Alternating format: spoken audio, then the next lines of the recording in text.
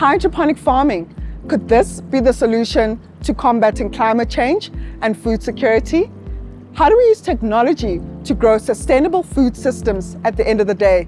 Today we're back again at Zandile Khumalo's farm, Neighbour Roots, in the heart of Sandton in Morningside shopping centre.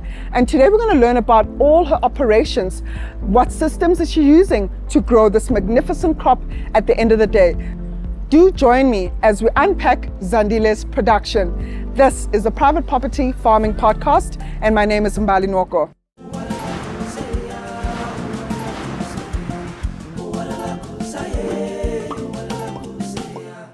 Zandile, I can't wait to learn more about your operations. Tell us about the type of crops that you're growing here. The type of crops that I grow, start with this system. Okay. This system is called an Aeroponic System. Okay. It's good for households. If you've got a beautiful balcony with enough sunlight, you can have it in your house. It's a plug and play. Trust me, it is. So here at the bottom is the tank. That's where the pump is. It's a booster pump. Okay. And then this is the timer and the DB box. Therefore, this pump pumps the water through these pipes. And as it pumps it inside, the chamber mists up the solution. So you've got all your nutrient solution mixed up in here and all that you need depending on the plant that you're growing. It mists up inside the chamber and it makes the root to be moist. Okay. So all the time, in a timer of 15 minutes, your roots will always be moist and be white. This looks beautiful. It does. And it is moist. Yes, it is. Oh wow, and this is spring onion, right? Yes, this is spring onion. So I grow my spring onion, good for herbs, good for spring onion, good for leafy greens. You know, a household, you don't need that much leafy greens. You just pick, quick cook, and you are done. So with all the crops that you can plant, you can be able to plant them for household. It's a 96 pocket plant. Okay. So you can have like 96 different types of plants for your house and you're good to go. And so what other crops do we have in the area? I see spinach down here. So here, you're right in Valley, we have spinach with Swiss chard and your normal household veggies that you find. So the spinach that we have here, the system is called an open bag system. Okay. We use drippers to irrigate our system. Luckily for us, how we save our water, we recirculate our water on all our systems. Okay. So the black pipes will be able to put in your water through your sprinklers. Okay. That's your nutrient water. And therefore it gets pumped up as it drips in here.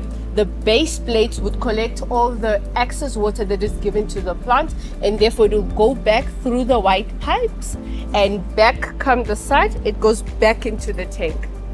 Lovely. So this is running 24/7? Yes, so this one runs 24/7. You can put it on a timer. So it will all depend on how a farmer wants to do it. So I run it 24/7. I'm on a roof. Sometimes gets too hot. So it helps the plants not to be dehydrated in that manner. I heard you say the water has nutrients. What type of nutrients are you putting into the water? So the type of nutrients that I put in is the normal NPK or hydroponic mix and your calcium nitrate. Those two combinations, it helps my plants to grow, and I use them on all the types of plants that I use in my hydroponic system. Zandile, I see that the leaves are quite strong and green, very minimal pests and diseases on them. Do you think that this is the benefits of farming hydroponically? So yes, Mbali, with hydro you get minimum risks of pathogens or pesticides. So most of the pests that you would get is like an airborne pest that comes, it's basically powdery mildew.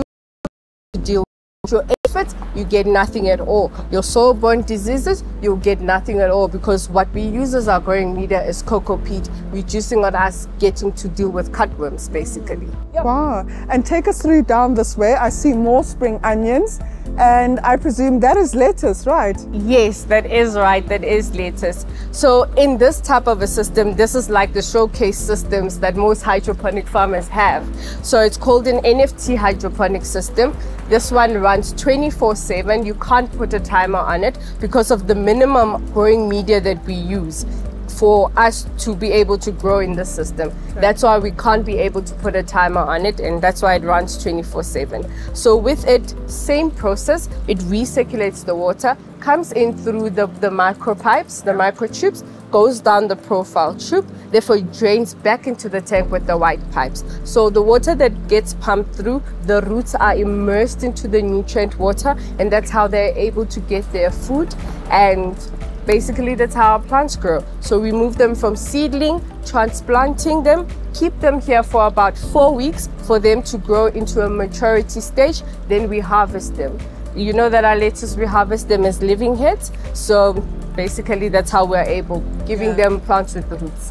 So do you grow your seedlings internally or do you outsource from other nurseries? So because I'm a small production, I do my own seedlings. Everything is done inside this tunnel, so I do the full production value chain from seedling up until the growth maturity stage. So all types, so I usually do my seedlings for lettuce, for my spring onions, for my herbs, which is chives and basil, and then baby spinach, I sow it directly into the cocoa peat. Nice. Yeah. So how long does it take from seedling to full maturity? I know that you're farming various crops, but if you maybe could give us an average standard time frame of the seedlings. So it all depends on the plants. If I take lettuce for an example, from seed to harvest, it takes about 2 months. So when you're seedling, prepare your trays, your cocoa peat is there for them to germinate in a week's time.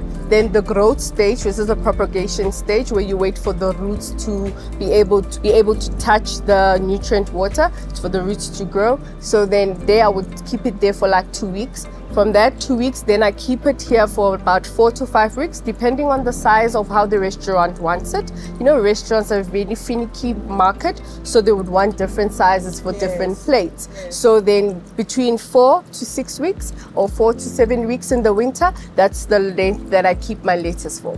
Most of your production happens throughout the summer season. What is it that you grow during the winter season? For me, I grow all year round. Wow. Why?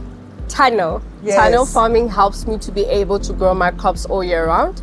Feeding the nutrients directly to the roots also helps me to grow all year round. So I don't have a winter or summer. Okay. Only on tomatoes, where I have my tomatoes throughout the summer season. When winter comes in, I put in my spinach. Those are the only 2 crops that I do on a circular basis, but my lettuce all year round. Restaurants don't go run out of lettuce for me. I see that you focus a lot on spring onions and lettuce. Now you've told us that you do plant tomatoes. What other crops besides those 3 do you rotate with? So those are the only ones that I've got at this current moment. My aim, as I've said, is to be able to grow up the market space, be able to grow much more varieties. That's when you're going to move into carrots, your microgreens, your strawberries, your berries, so that we can be able to be better sellers or suppliers to our clients that we have. We just keep on taking the crops bit by bit. Yeah. So the selection of crops, Zandile, is that based on what the clients want? Or is it you just experimenting in terms of what else can you grow in this beautiful systems of yours? No, it's what the client wants, somebody. You can't just grow what the client doesn't want. Otherwise, then you don't have business. You know, you're doing it as a hobby. But for you to be able to do it as a business, you need to understand what your clients want. What do they grow? So the lettuce that I'm growing, it's because of most of the restaurants that I'm supplying are using lettuce on their plates. They are fine dining restaurants, of which then lettuce is always on their plate. So hence I've got a larger production of lettuce, and that's what I'm supplying. So your spring onions, your baby spinach, I have them in other pocket segments. So it's 1 or 2 restaurants that want those type of crops. So that's how I was able to choose. I looked at their production, their produce list, went into the fridges, said, what do you guys want? How is it grown? What cultivars am I supposed to look out for? And with all that, I was able to bring up my farming model for production section. Having been a hydroponic farmer for a few years now, would you say hydroponic farming is farming for the future, or would you still advocate for people to farm conventionally? That's a very good question, Mbali, because a lot of youngsters, when they think about hydro, one thing they don't know is that some hydroponic farmers are farming on ground, are using soil to farm. It's just that we're on a rooftop and we're using these type of modular systems, and we're using cocoa peat. You can be able to become a hydroponic farmer still on ground, still being able to plant because hydroponics is it's the irrigation production system, how you feed your nutrients to your plants. That's basically what hydroponic is. So you can be able to be both, whether you're on ground using soil or whether you're here on a rooftop using cocoa peat, you are called a hydroponic farmer. So I'd advocate for both. Yeah, and I see in your farm you're using various systems, right? We were there, it's vertical farming. We saw the spinach, which was grown in bags with cocoa peat. Right here, they're more horizontal type of growing methods. There's no cocoa peat. So how are the plants just living? So they're living through the nutrient water that we keep on pumping it into the roots. Yeah. Well, there is cocoa peat, but it's just a minimal amount of cocoa peat inside. I see more roots. And more roots. Yes. So because they are spoiled plants, they don't go out searching for food. Yes. So they get their food directly as it moves from the nutrients. Yes, within the nutrients that is passing through. So that's how they grow. So from cocoa peat, just transplanting it from seed, then we allow it to grow, just feeding it differently. And as it grows, the more it eats and the more it grows stronger. Yeah, and I'm definitely seeing that the advantage of farming undercover minimizes any pest or diseases on your crops. What challenges have you experienced right here on your farm? No challenges. It's been because I was a conventional farmer. Farming in your backyard doesn't matter whether it's small, whether it's big.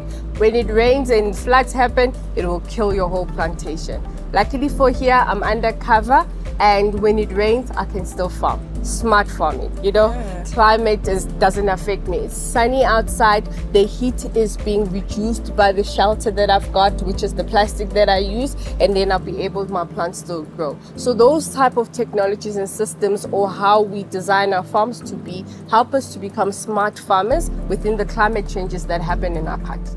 Wow, well, Zandile, I'm quite curious to learn more about your business model over and above just the hydroponic production, just to learn more about the markets that you service and the clients that you formed great relationships with.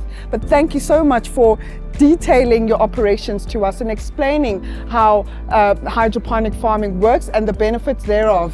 Yes, thank you very much. I'm glad to let you know more about my business. I hope you learned as much as you could today around hydroponic farming, the various systems and methods in which you can grow your own herbs and vegetables. Join us in the next episode as we chat to Zandile around the business side of things. Continue to like and subscribe to our channel, and please share this video with as many people as possible. This is the Farming Podcast, brought to you by privateproperty.co.za. My name is Mbali Nwoko. See you next time.